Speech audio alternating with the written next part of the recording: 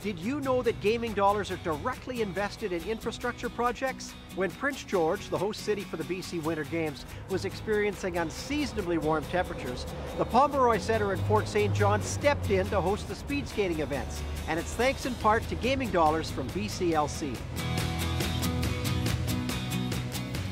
We're very, very proud to be able to assist our neighbor to the south of us, Prince George. Top level has a walking and running track. The second level is the Olympic-sized speed skating oval that has been used now for a provincial event as well as 2 national events, and now we're hosting the long track Canada Winter Games. This is a community facility that sees in the neighborhood of 60,000 people a month, and you have to remember that our population is just over 20,000 people. BCLC has contributed to this community and in turn to this facility, and without that we wouldn't have what we have here today.